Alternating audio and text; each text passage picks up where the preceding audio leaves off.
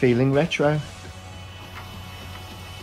Hey retro lovers, I hope you're feeling retro today because we're about to take a look at a slightly more modern take on some 90s technology.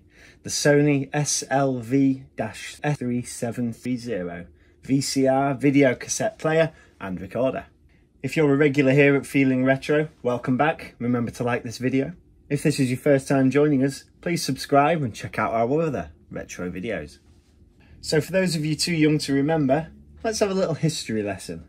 A VCR records analog audio and analog video from broadcast television or other source on the removable magnetic tape video cassette and can play back the recording.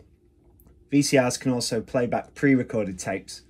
In the 1980s and 1990s, pre-recorded videotapes were widely available for purchase and rental. And blank tapes were also sold, so the user and the buyer could make their own video recordings. The Telecan, or television in a can, was produced by the UK Nicam electronic valve company way back in 1963, and with the first home video recorder.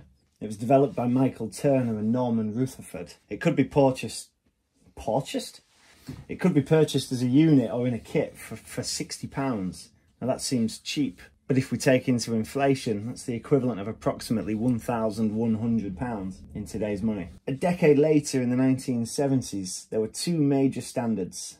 These were Sony's Betamax, also known as Betacard, or just Beta, and JVC's VHS, Video Home System, which competed for sales in what became known as the format war. You've just seen some classic VHS titles there. Let us know which movie you enjoyed watching the most on VHS. I'm not going to tell you which one was my favourite, but I'll give you a clue. If you're my age or older, then a VCR was probably a common sight in yours and your friends' living rooms.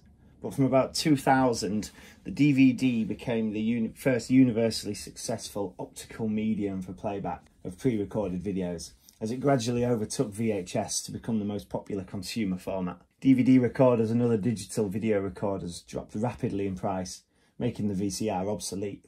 DVD rentals in the United States first exceeded those of VHS in 2003. Let's take a closer look at the Sony video cassette recorder, the SLV-SE730.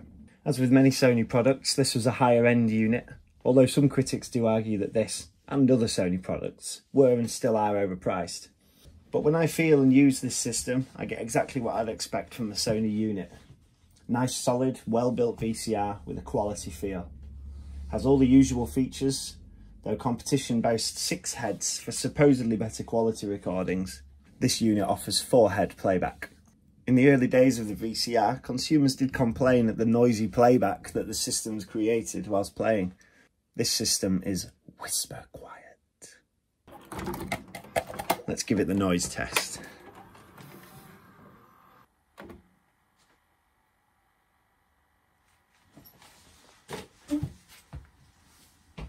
The SE730 uses smart tri-logic and smart engine technology. It provided flash rewind, which would rapidly rewind up to a 180-minute tape. It offered VideoPLus technology, which was the central concept for the system. And it was, of course, as you would expect in 2003, extremely simple. All you needed was a unique number, a plus code, assigned to each program that you wanted to record. That was published in the television listings in the newspaper and magazines, such as the TV Guide. So you'd have to get up, walk to the shops, purchase a newspaper, bring it back, circle and find the unique number that you wanted. To record a program, you'd then need to take the number from the newspaper and input it into the video recorder, which would then record on the correct channel at the correct time. The number was generated by an algorithm from the date and time and channel of the program. Who needs Netflix when you've got the Sony SE730? On the front panel of the system, we have the power and standby switch. We have the remote sensor down here, which is the exact location where you would need to point the remote. We have the tape compartment, which opens and closes manually. Next to that, we have the eject button.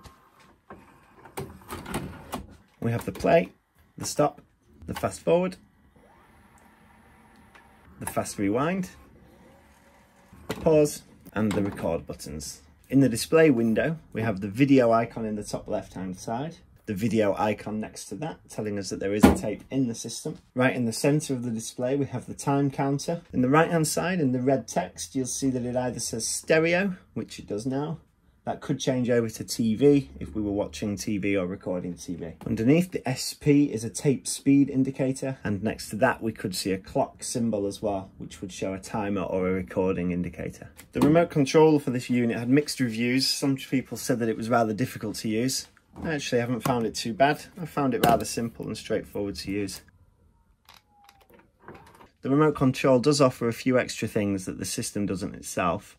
For example, slow play, input select, and it allows you to clear all of the information, for example timings and programmings that you've entered into the system there.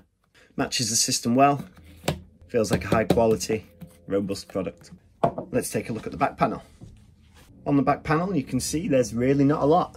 These VCR systems were fairly simple. There's antenna inputs, TV inputs, 2 SCART ports, some audio ports, and of course the serial number and batch information there. Leave us a comment in the comments section if you remember lugging around a monster of a TV unit like this. Thanks for joining us on another episode of Feeling Retro.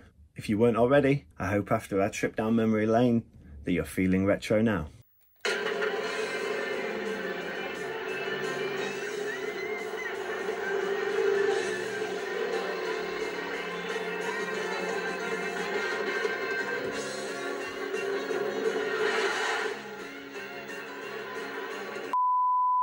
Did you like that little side sweep there?